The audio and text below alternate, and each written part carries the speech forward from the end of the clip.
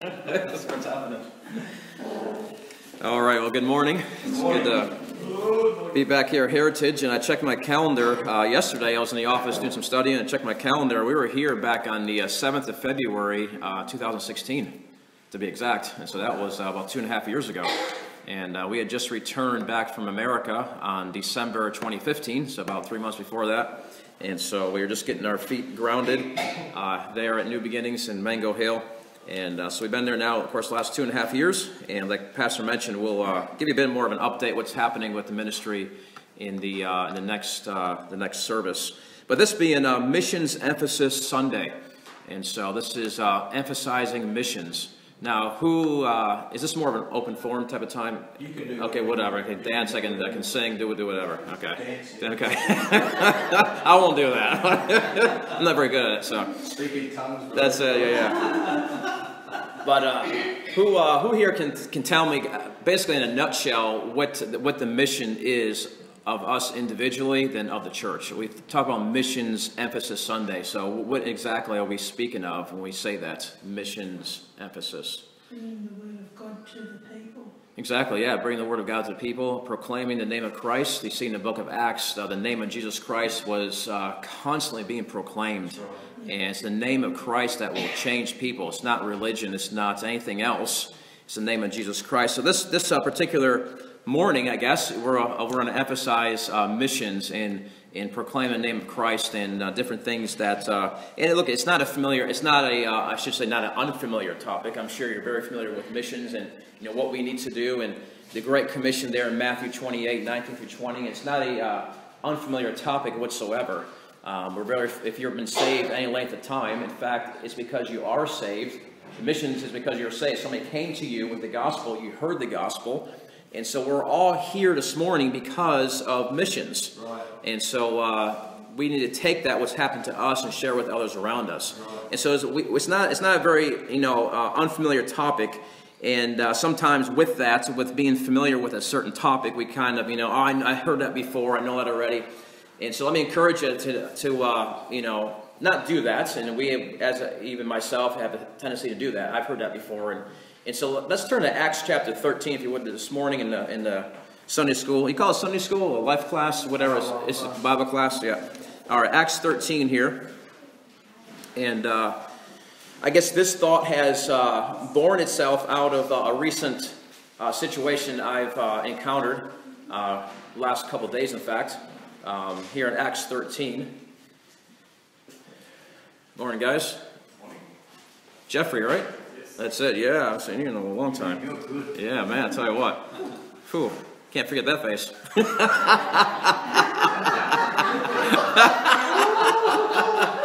You better stay back there, bro. Just gonna take out his love offering. Yeah, that's right. Acts 13. Acts chapter 13, and we're going to look at a few verses here, and this is the start of the first missionary journey of Apostle Paul. And if you're familiar with the Apostle Paul at all, you understand he took 3 missionary journeys. If you have a Bible with maps in the back, more often than not, you'll find several maps of his journeys, and you can see where he took off from and where he went and all that. But here is the beginning parts of his first missionary journey in Acts 13. And like I mentioned, this has really born out of some issues that I've been dealing with recently out west. And understand, when we think about missions, in any time, regardless if it's missions or serving the Lord in any capacity, understand that when you serve the Lord, you're going to face opposition. Because you have an enemy called the devil that he wants to inhibit and prohibit what you're doing. He doesn't want the gospel going forward. He wants to stop the word of the Lord from going forward. And that's been the case through all history. All right, starting in the Garden of Eden, he deceived Adam and Eve. And throughout all history, and it will be until the end time, until Christ comes back, we're going to face opposition. We're going to face pressure. And so it's nothing new. And sometimes it can be overwhelming. It can be a bit like you're in a pressure cooker. Like things are going to explode and steam out and blow up. And sometimes you feel that pressure, and we have to understand it's not abnormal. It will happen. And so here in Acts 13, let's read a few verses in verse number 1. And we'll see here what's taking place. Now there were in the church that was at Antioch certain prophets and teachers, as Barnabas and Simeon, that was called Niger, and Lucius of Cyrene, and Manaen, which had been brought up with Herod the Tetrarch, and Saul. As they ministered to the Lord and fasted, the Holy Ghost said, Separate me, Barnabas and Saul, for the work whereunto I have called them. And when they had fasted and prayed and laid their hands on them, they sent them away. So they, being sent forth by the Holy Ghost, departed from Seleucia, and from thence they sailed to Cyprus. And when they were at Salamis, they preached the word of God in the synagogues of the Jews. And they had also John to the minister. And when they had gone through the island unto Paphos, they found a certain sorcerer, a false prophet, a Jew, whose name was Bar-Jesus, which was with the deputy of the country, Sergius Paulus, a prudent man, who called for Barnabas and Saul, and desired to hear the word of God. But Elymas the sorcerer, for so was his name by interpretation, withstood them, seeking to turn away the deputy from the faith. Then Saul, who also is called Paul, filled with the Holy Ghost, set his eyes on him, and said, O full of all subtlety and all mischief, thou child of the devil, thou enemy of all righteousness, wilt thou not cease to pervert the right ways of the Lord? And now, behold, the hand of the Lord is upon thee, and thou shalt be blind, not seeing the sun for a season. And immediately there fell on him a mist and a darkness, and he went about seeking some to lead him by the hand. Then a deputy, when he saw what was done, believed, being astonished at the doctrine of the Lord. Now when Paul and his company loosed from Paphos, they came to Perga in Pamphylia, and John departing from them returned to Jerusalem. Then they go on from there to another place there on their journey. But here, straight away, this is Paul's first missionary journey, his first few days of his journey, and he's encountering opposition. I mean, right off the bat, right from the word go, he's facing some pressure from opposition from the enemy. In fact, a fellow that was a sorcerer, I mean, close to the devil himself, preached, practiced in witchcraft. So here, Paul immediately found this pressure, this opposition. Now, understand, Acts here is a missionary book. What time do we usually finish up? 10 o'clock, okay. So Acts here is a missionary book, and it's the spreading of the propagation of the gospel. And here we have reached a milestone here in Acts 13, and this is the first real beachhead in the pagan world, a Gentile world, that is. And so it's been about 25 years since Pentecost, and the church has grown and flourished, and it's time to move into the Gentile world. And we see this church at Antioch. It's a very strong church. It was characterized by several things. It had a strong doctrinal basis. There's many gifted men and women there in this church, and the foundation has been laid. And it was a blueprint church, a model church, and a church to pattern after. It was a spirit-filled, empowered church. And by the way, that's a real key to anything we do for the Lord, is to be spirit-empowered. And to be spirit-filled, to go out and take the supernatural seed that we have. Understand, these things were covered this morning briefly. We're dealing in the spiritual world. It's not a battle physically. It's a spiritual battle we can't see. And so here we have a spirit-empowered, a spirit-energized church. They knew the meaning of Acts chapter 1, verse 8. And they were about to go out and to reach the uttermost parts of their known world. You say, what, in fact, is a spirit-filled church? You can define that as this: a church where the members walk in consistent obedience to the will of God. Amen. Consistently obeying what God's will is for their life and the life of the church. And the will of God is found in the Word of God. So briefly, let's just go through a few of these things here that I found in this passage. And when we think about a church that will reach the world, will be characterized in what fashion, in what way? Here, number one, I see, first of all, here this morning, we see a couple things.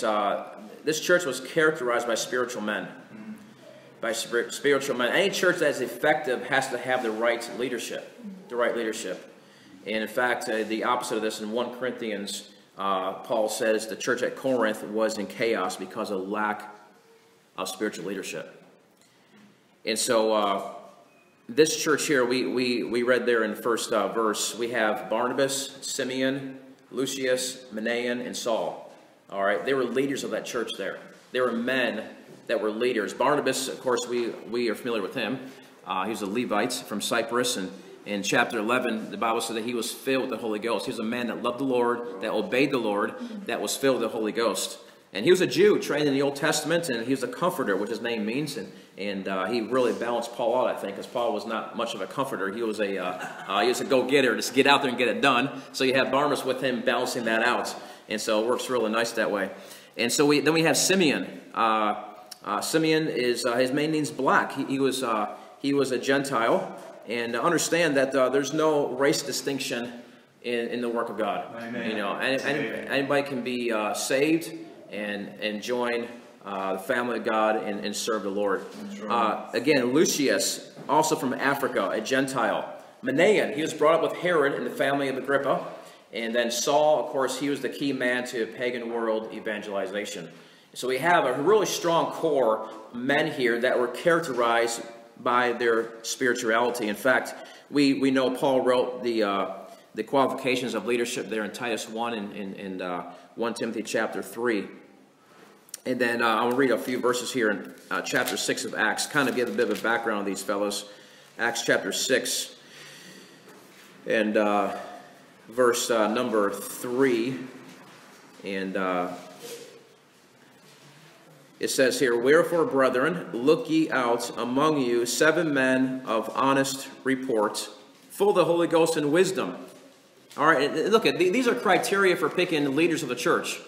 You know, it's not what they wore, and it's look, it's foundational principles, Bible principles of character. They were honest people. They were full of the Holy Ghost. They had wisdom. God blessed them with this.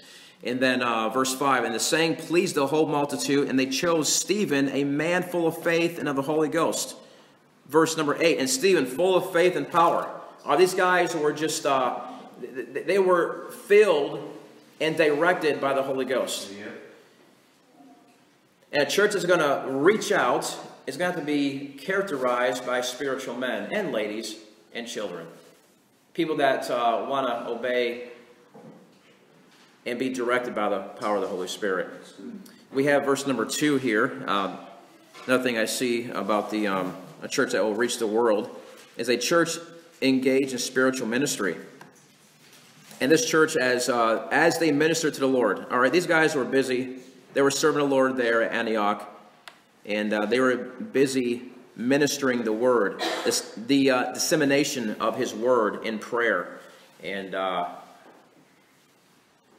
back in Acts chapter 6, verse 4, we understand, take time to read that this morning, but it said that, they were preaching and teaching, ministering the word of God. They were praying, they were studying, disseminating God's word and helping the people grow. And it was a church that was busy in ministering and serving the Lord. It wasn't just activity. It was simply, it was ministry that had a purpose of growing people. Understand his life and his heart was to see people grow in the Lord. That's right. And understand when a person gets saved, it's not the end, it's the beginning of a journey.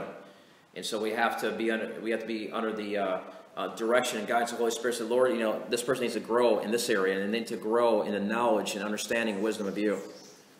So this church here was busy and they were engaged in spiritual ministry. Then I see another thing I see here is the fact that it was a spiritual mission.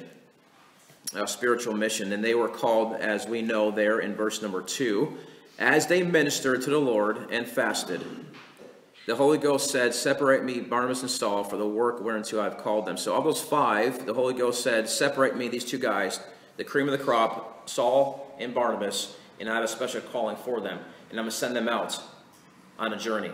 Understand, when they were sent out, they didn't have vehicles and Land Cruisers, and it was a totally different scenario back then. It was on foot, it was camels, horses, and at their journey, if you can see those maps in your Bible, you see where they went. It was hard work just to survive, right. Just a day-by-day living, And we live in comfort today. You know, I mean, I got a Land Cruiser. We do camp out in tents, but we have, there's motels available today, and nothing like that back in these days. And so it was a special calling that God called these two fellas, Saul and Barnabas, and it was a spiritual mission. A spiritual mission. And there was a great responsibility and a great joy for this church to have these two fellows being sent out on this mission journey. And I love, sometimes we get so caught up in pragmatics, don't we? And I love this, how this church was behind them. And when they had fasted, the second time that word is mentioned in these verses, they fasted and prayed and laid their hands on them and sent them away. All right, it was the foundational things of Christianity. They prayed, they fasted, laid their hands on them, saying, "We confirm you. We understand. We're behind you on this." It wasn't a healing service at all. It was simply laying hands, saying, "Guys, we understand what God called you to do, and we're behind you 100%, and we'll be here supporting you and praying for you." And there, of course, they have John Mark as their helper there in verse 5, and they had also John to minister. All right, can I see a little bit of background there, what was taking place? And then when they were at Salamis, that's the port city, so they departed from unto Seleucia. And when they're at Salamis, they preached the word of God in the synagogues of the Jews, and they had also John to their minister. All right, so Seleucia was the port of Antioch, so they left from there, and then they sailed there to Cyprus. That was the home of Barnabas, so he no doubt saw some family when he was there as they started their journey.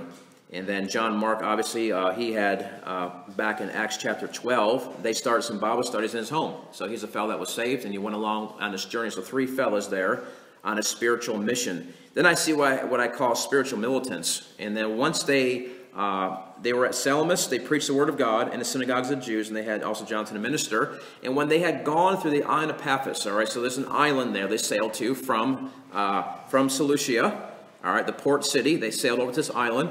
And then they found a certain sorcerer, a false prophet, a Jew, whose name was Bar-Jesus, all right? So Bar-Jesus, his name means son of salvation. Interesting, son of salvation. Yeah. All right, and Paphos was the seat of Roman government.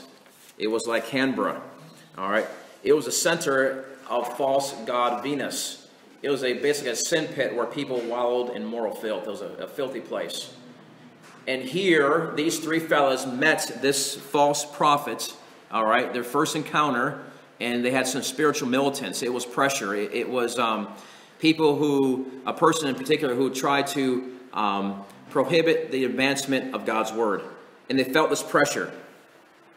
He was an astrologer, he was a sorcerer, and he consulted the stars. He's an occultist, a false prophet.